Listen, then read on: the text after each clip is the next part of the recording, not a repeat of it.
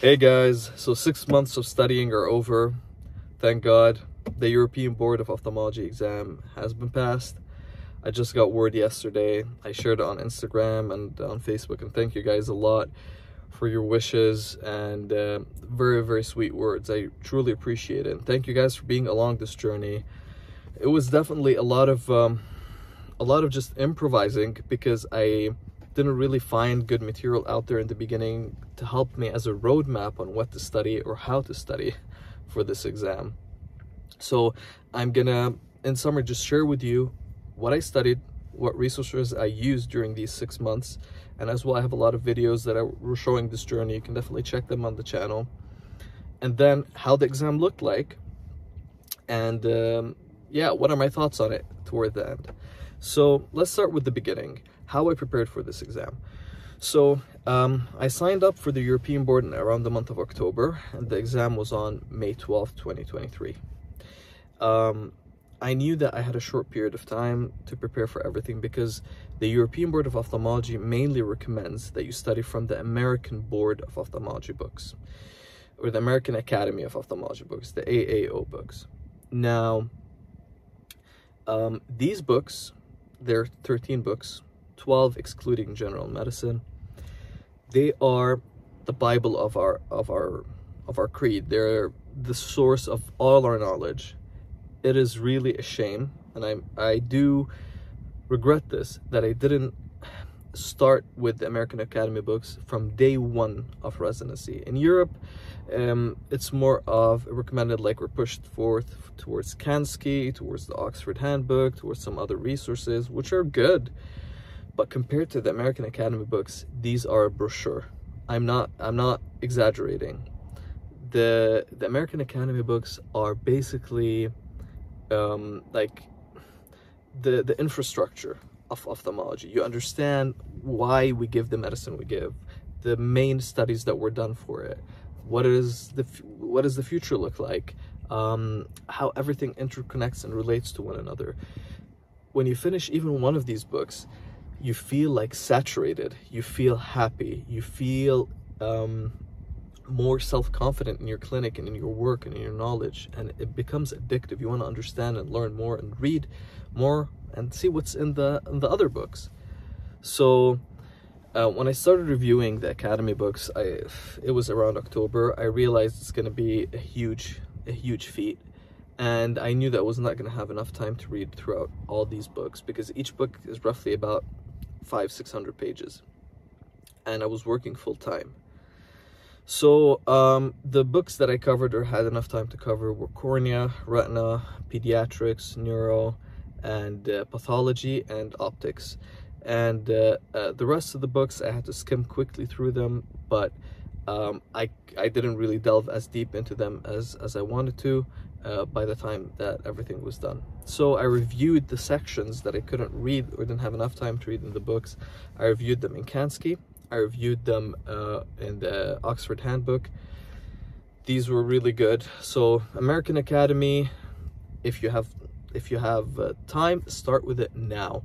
Guys, if you're in the middle of residency, if you just started residency, or you're in the last year of your residency, these books are gonna take you from a good ophthalmologist to a great freaking insane physician. I'm telling you. This is my opinion, and I truly believe it, and I know why I'm saying this. So this is the best advice that I could have given myself a couple of years back. Kanski is a good review, and the Oxford Handbook is amazing because it's basically, I understood this later on when I started reading through the Academy books.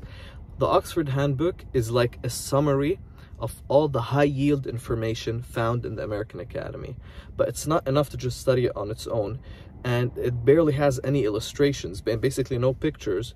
So you need a visual reference. So Oxford Handbook complements American Academy and Kanski. So these were the main literature sources that I relied on during my studies. And then there was the question bank. So a Q bank is really important because it evaluates your knowledge before you reach a test. And you can't know how much you know unless someone tells you, hey, you did wrong. This is where a Q bank comes in. Now, there are many out there, but I saw on the Academy webpage, on the American Academy webpage, that they recommend a Q bank called Ophtho Questions. So I looked into it. Ophtho Questions is literally one of the most popular, most downloaded, and amazing Q banks I've ever seen. It's very interactive. You can have it on your phone, your tablet, or your laptop, and it becomes addictive because you can manipulate and choose what kind of questions you want. High yield questions, new questions, questions that you've answered wrong that you want to get back to.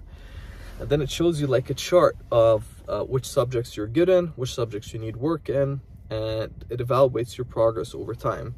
So the information that's in there is copy-paste from the American Academy books. And when you answer a question, whether you answered right or wrong, it tells you why the wrong answer is right and why the wrong answers are wrong. And the best part of it as well is that there are community comment sections. So a comment section that you see other members, which are also ophthalmologists from all over the world, that give you tips, that comment about the question and provide mnemonics, which I found really helpful for the exam. So by far, Ophtho Questions is my go-to and my recommendation, and it helped cover that gap of the books that I had left in the American Academy and complemented all my literature knowledge for up to this exam. And by the time I reached the exam, I've been solving every single day between, like, as I'm waiting for a patient to be dilated in the clinic, I was solving questions on the train, on a flight, on any free time, on weekends. Every day I was solving questions non-stop.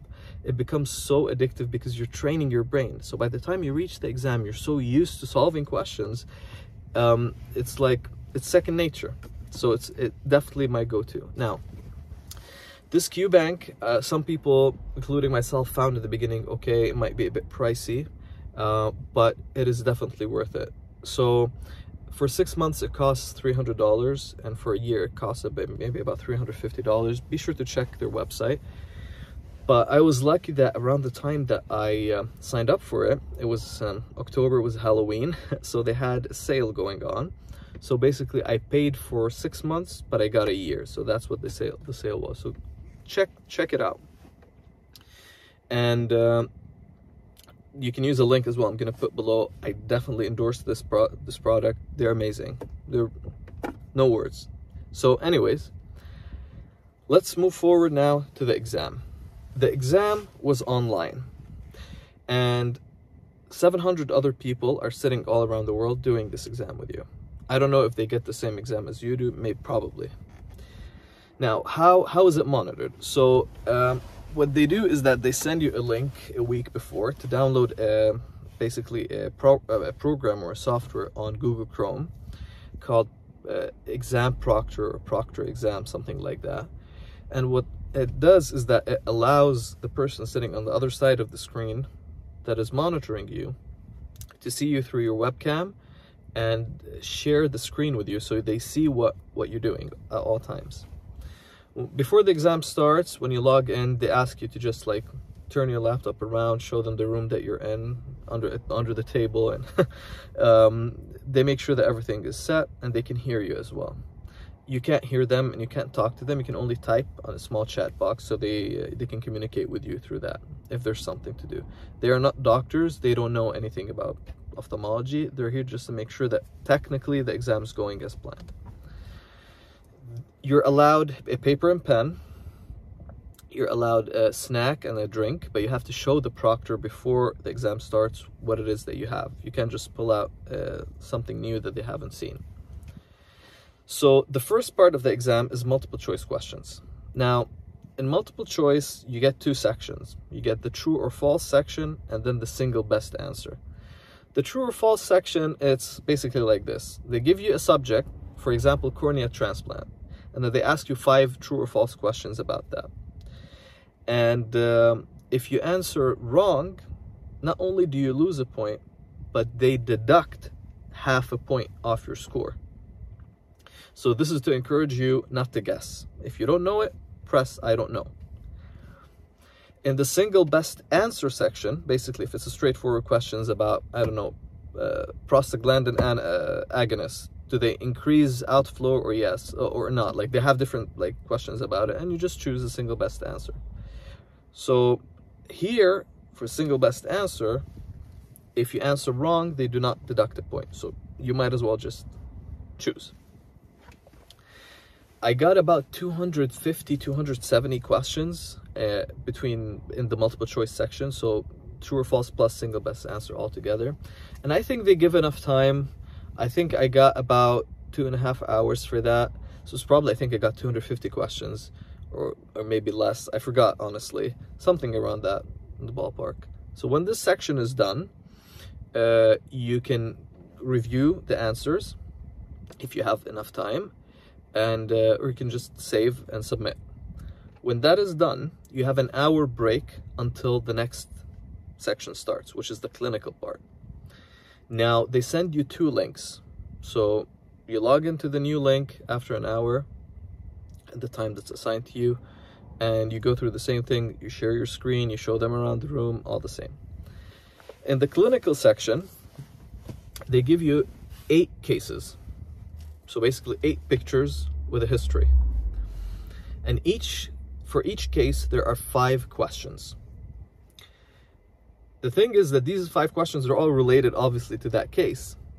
So if you get, or if your diagnosis is something wrong, the follow-up answers most likely are going to be wrong. So take your time in this section. In some cases, they can just show you a picture and tell you what is the most probable diagnosis that fits this picture. They might not give you any history about the patient. So it's a bit tricky, but it's definitely not like they don't want you to fail. They're just giving you some a probable case that you can see in the clinic. The clinical part is 60% of your grade, so that's good. And the multiple choice part is 40% of your grade. Now, how do you answer the clinical part? The clinical part, they basically, when they ask you a question, they give you a small text box, and you can type in it about 100 characters. So no long answers.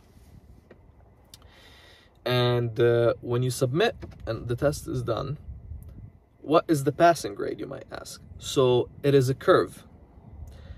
And the passing grade really depends on how people, like these other people, are doing in this exam. So this is basically how it is. There's no just straight cut 50% passing grade. So it all depends on the curve. So in short, just do your best and go for it. How was my experience through it? Well, I was in the States at the time that I did this exam. So it started at 12 a.m. and it finished at 5 a.m. I didn't feel that sleepy through the exam because, you know, the stress of it, and you're excited and you're doing all these things. So time definitely flew by. The strength of this exam is that the European board team, they email you a lot before, they provide you with all the details and information. As well, there was a Q&A live stream a week before. They send you a link to it. They talk about all the details. It's really beneficial. It's really helpful. Did I think the questions were fair? I think a lot of the questions are basic knowledge. They're expected. They concentrate on as well topics that are life-threatening, like things that if you miss, the patient might be harmed severely. So it's topics that you should definitely be focusing on and knowing.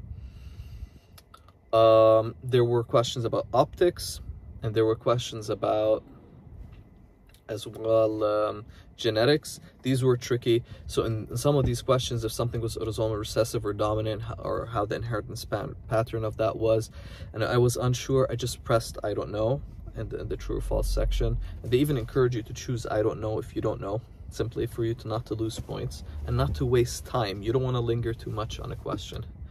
And yeah, 2 weeks later, they send you an email. And like I said, I just got it yesterday. So I'm so blessed and grateful. Thank you so much, guys, for all your love and support, and thank you for listening to this video, and I hope you found it helpful. If you have any questions, be sure to comment in the box down below, or direct message me on Instagram on Now I Know.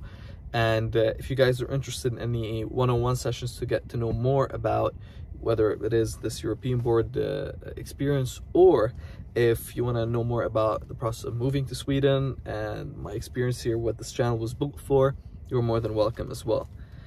Wish you all the best, good luck on all your journeys, and I hope life is always many doors of success and achievements that's in front of your way. Peace, have a great weekend.